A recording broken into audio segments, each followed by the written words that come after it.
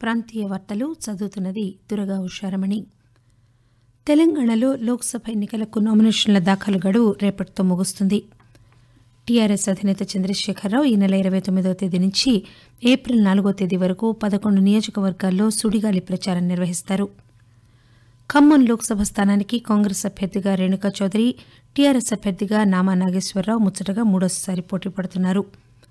సూర్యాపేట జిల్లాలో జరిగిన రోడ్డు ప్రమాదంలో 4 మహిళలు మృతి చెందారు. ప్రముఖ జానపద, శాస్త్రీయ, లలిత సంగీత గాయని వింజమూరి అనసూయాదేవి అమెరికాలో కన్నుమూశారు. ఏప్రిల్ 11వ తేదీన లోక్సభ మొదటి దశ ఎన్నికలు జరిగే నియోజకవర్గాల్లో నామినేషన్ల దాఖలుకు గడువు రేపటితో ముగుస్తుంది. తెలంగాణలో 17 లోక్సభ స్థానాల్లో నామినేషన్లకు రేపు చివరి రోజు. ఈ నెల 18 నుంచి నామినేషన్ల స్వీకరణ ప్రారంభం కాగా మధ్యలో 21, 23, 24 తేదీల్లో సెలవు దినాలు కావడంతో నామినేషన్లను స్వీకరించలేదు. ఇంతవరకు నామినేషన్లు దాఖలైన 4 రోజుల్లో 230 నామినేషన్లు దాఖలయ్యాయి. ప్రధాన పార్టీల అభ్యర్థులంతా దాదాపుగా నామినేషన్లు వేయగా మిగిలిన వారు నామినేషన్లు వేయడానికి రేపు ఒక్కరోజు మాత్రమే అవకాశం ఉంది. కరీంనగర్ పార్లమెంట్ స్థానానికి ఇప్పటి వరకు ప్రధాన పార్టీలు, స్వతంత్ర అభ్యర్థులు కలిపి మొత్తం 13 మంది తమ నామినేషన్ పత్రాలు దాఖలు చేశారు. టీఆర్ఎస్ అభ్యర్థి వినోద్ కుమార్, కాంగ్రెస్ అభ్యర్థి పొన్నం ప్రభాకర్ లాంఛనంగా నామినేషన్ వేసినప్పటికీ రేపు మరోసారి భారీ జన సమీకరణతో నామినేషన్ వేసేందుకు సిద్దమవుతున్నారు. బీజేపీ అభ్యర్థి బండి సంజయ్ కుమార్ కూడా రేపు నామినేషన్ దాఖలు చేస్తారు. తెలంగాణ లోక్సభ ఎన్నికల్లో పోటీ చేరాదని తెలుగుదేశం పార్టీ నిర్ణయించింది. కేడర్ను కాపాడుకునేందుకు ఎన్నికల్లో పోటీ చేయాలని టీడీపీ మొదట భావించింది. అయితే తమకు మద్దతివ్వాలని కాంగ్రెస్ నేత కుంతియా కోరడం వల్ల పోటీ నుంచి విరమించుకుని పొత్తులో భాగంగా కాంగ్రెస్ పార్టీకి మద్దతివ్వాలని నిర్ణయించినట్లు పార్టీ రాష్ట్ర శాఖ అధ్యక్షుడు ఎల్ రమణ తెలియజేశారు. లోక్సభ ఎన్నికల ప్రచారానికి ఇప్పటికే కరీంనగర్, నిజామాబాద్ బహిరంగ సభల్లో శంఖారావం పూరించిన టీఆర్ఎస్ అధినేత, ముఖ్యమంత్రి చంద్రశేఖరరావు ఈ నెల 29వ తేదీ నుంచి మలివిడత ప్రచారానికి సిద్దమవుతున్నారు. ఈ నెల 29వ తేదీ నుంచి ఏప్రిల్ 4వ తేదీ వరకు 11 పార్లమెంట్ నియోజకవర్గాల్లో కేసీఆర్ ఎన్నికల ప్రచార సభలు నిర్వహిస్తారు. ప్రతిరోజు ఉదయం, సాయంత్రం 2 చోట్ల కేసీఆర్ సభలు జరుగుతాయి.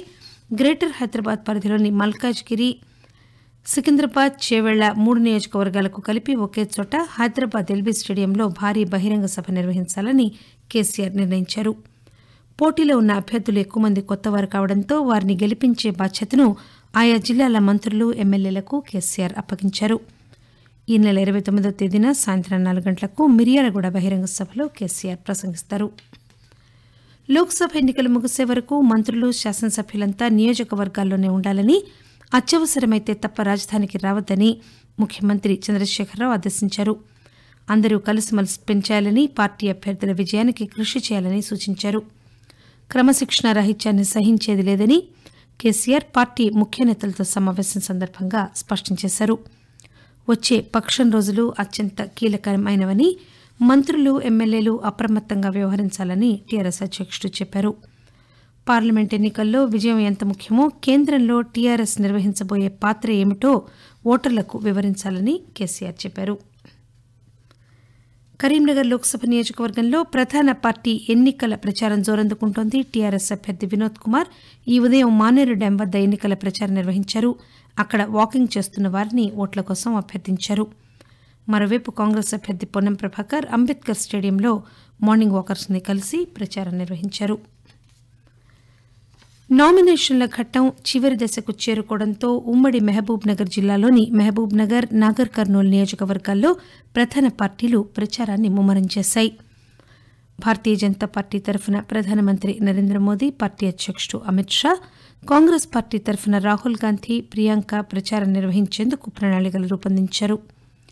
మహబూబ్ నగర్లో ఈ నెల 29వ తేదీన ప్రధానమంత్రి నరేంద్ర మోదీ ప్రచార సభ, 31వ తేదీన టీఆర్ఎస్ అధినేత కేసీఆర్ బహిరంగ సభ ఖరారయ్యాయి. మరోవైపు రాహుల్, ప్రియాంకల రోడ్ షోలు నిర్వహించేందుకు కాంగ్రెస్ పార్టీ సన్నాహాలు చేస్తోంది. గెలుపే లక్ష్యంగా పార్టీలు తమ అగ్రనేతలను పాలమూరు బాట పట్టిస్తున్నాయి. 7 దశల్లో జరుగుతున్న లోక్సభ ఎన్నికల్లో మే 19వ తేదీన చివరి విడత పోలింగ్ ముగిసే వరకు ఎలాంటి ఎగ్జిట్ పోల్స్ వెల్లడించరాదని కేంద్ర ఎన్నికల కమిషన్ స్పష్టం చేసింది. అప్పటి వరకు టీవీ, రేడియో ఛానల్స్తో పాటు వెబ్సైట్లు, కేబుల్ నెట్వర్క్లు, సామాజిక మాధ్యమాల్లో ఎగ్జిట్ పోల్స్ సమాచారాన్ని ప్రసారం చేయడం గానీ, ప్రదర్శించడం చేయడం గానీ వీల్లేదని ఎన్నికల సంఘం తెలిపింది. ఈ నిబంధనల పరిధిలోకి వెబ్సైట్లను, సామాజిక మాధ్యమాలను చేర్చడం ఇదే మొదటిసారి. ఆకాశవాణి ప్రాంతీయ వార్తలు వింటున్నారు. తెలంగాణ పీసీసీ అధ్యక్షుడు ఉత్తమ్ కుమార్ రెడ్డి పోటీ చేస్తున్న నల్గొండ లోక్సభ స్థానంపై అందరి దృష్టి కేంద్రీకృతమై ఉంది.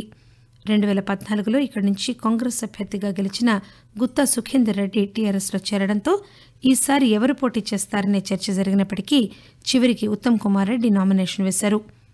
ఉత్తమ్ కుమార్ రెడ్డి ఇప్పటికే 4 సార్లు ఎమ్మెల్యేగా గెలుపొందగా ఒకసారి మంత్రిగా పనిచేసిన అనుభవం కూడా ఉంది.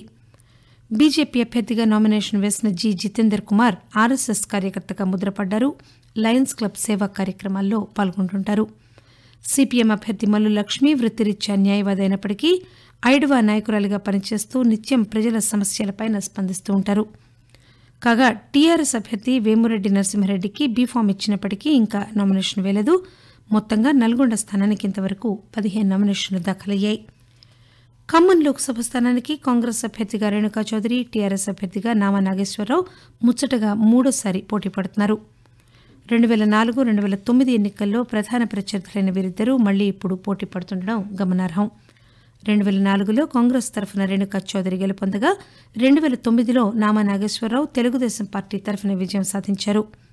అయితే 2014లో వైఎస్సార్ కాంగ్రెస్ పార్టీ అభ్యర్థి పొంగులేటి శ్రీనివాసరెడ్డి ఖమ్మం నుంచి గెలుపొందారు. ప్రధాన పార్టీ అభ్యర్థులంతా రేపు నామినేషన్లు వేయనున్నారు. తెలంగాణ నుంచి లోక్సభకు పోటీ చేస్తున్న అభ్యర్థుల్లో 6 మహిళలున్నారు. టీఆర్ఎస్ తరఫున నిజామాబాద్ నుంచి కె కవిత, మహబూబాబాద్ నుంచి మలోత్ కవిత పోటీలో ఉన్నారు. బీజేపీ తరఫున మహబూబ్ నగర్ నుంచి డీకే అరుణ, నాగర్ కర్నూలు నుంచి బంగారు శృతి పోటీ చేస్తున్నారు. ఇక కాంగ్రెస్ తరఫున ఖమ్మం నుంచి రేణుకా చౌదరి పోటీ చేస్తుండగా సిపిఎం నుంచి మల్లు లక్ష్మి పోటీలో ఉన్నారు. తెలంగాణలో తాము పోటీ చేస్తున్న హైదరాబాద్ మినహా మిగిలిన 16 లోక్సభ స్థానాల్లో టీఆర్ఎస్ అభ్యర్థులకే మద్దతిస్తామని మజ్లిస్ పార్టీ అధ్యక్షుడు, హైదరాబాద్ ఎంపీ అభ్యర్థి అసదుద్దీన్ ఓవైసీ తెలిపారు. చేవెళ్ల టీఆర్ఎస్ అభ్యర్థి రంజిత్ రెడ్డి ఓవైసీని కలిసి మద్దతు కోరిన సందర్భంగా ఆయన ఈ విషయం చెప్పారు. సూర్యాపేట జిల్లా గరిడేపల్లి మండల శివారులో పాదచారులపైకి లారీ దూసుకువెళ్లడంతో 4 మహిళలు మరణించారు. మరో 2 తీవ్రంగా గాయపడ్డారు. గరిడేపల్లిలోని ఒక ఇంట్లో వీరన్న దేవుడి పండుగ నిమిత్తం పుట్టమన్ను తీసుకొస్తున్న మహిళలపైన లారీ దూసుకువెళ్లింది. మరో మహిళ ఖమ్మం ఆసుపత్రిలో చికిత్స పొందుతూ మరణించారు. డ్రైవర్ నిద్రమత్తులో ఉండడం ప్రమాదానికి కారణంగా చెబుతున్నారు. ఈ ప్రమాదంతో పండుగ జరగవలసిన ఇంట్లో విషాదం నెలకొంది. ప్రముఖ జానపద, శాస్త్రీయ, లలిత సంగీత గాయని వింజమూరి అనసూయాదేవి అమెరికాలోని హ్యూస్టన్లో కన్నుమూశారు. ఆమె వయసు 99 సంవత్సరాలు. ఆకాశవాణి ద్వారా తెలుగు జానపద గీతాలకు అనసూయాదేవి ఎనలేని ప్రాచుర్యం కల్పించారు. జానపద గేయాలు రాయడంలో, బాణీలు కట్టడంలో, పాడడంలో అనసూయాదేవి తనదైన ముద్ర వేసుకున్నారు. అరుదైన జానపద గీతాలను వెలికి తీయడంలో కూడా ఆమెకు పేరుంది. ఈమెకు హార్మోనియం వాయించడంలోనూ అద్భుతమైన ప్రావీణ్యం ఉంది.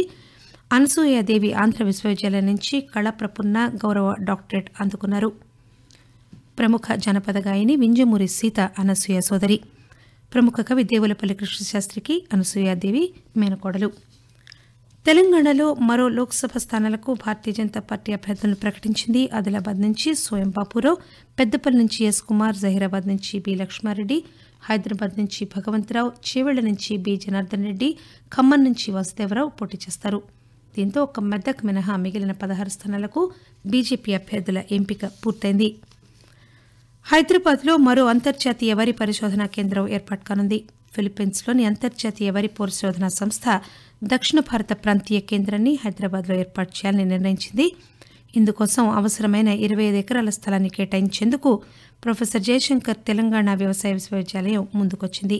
ఇందుకు సంబంధించిన ఒప్పందాలపై నిన్న సంతకాలు జరిగాయి. విశేషాలు మరొకసారి. తెలంగాణలో లోక్సభ ఎన్నికలకు నామినేషన్ల దాఖలు గడువు రేపటితో ముగుస్తుంది. టీఆర్ఎస్ అధినేత చంద్రశేఖరరావు ఈ నెల 29వ తేదీ నుంచి ఏప్రిల్ 4వ తేదీ వరకు 11 నియోజకవర్గాల్లో సుడిగాలి ప్రచారం నిర్వహిస్తారు. ఖమ్మం లోక్సభ స్థానానికి కాంగ్రెస్ అభ్యర్థిగా రేణుకా చౌదరి, టీఆర్ఎస్ అభ్యర్థిగా నామా నాగేశ్వరరావు మూడోసారి పోటీ పడుతున్నారు. సూర్యాపేట జిల్లాలో జరిగిన రోడ్డు ప్రమాదంలో 4 మహిళలు మరణించారు. ప్రముఖ జానపద, శాస్త్రీయ, లలిత సంగీత గాయని వింజమూరి అనసూయాదేవి అమెరికాలో కన్నుమూశారు. ఆకాశవాణి ప్రాంతీయ వార్తలు ఇంతటితో సమాప్తం.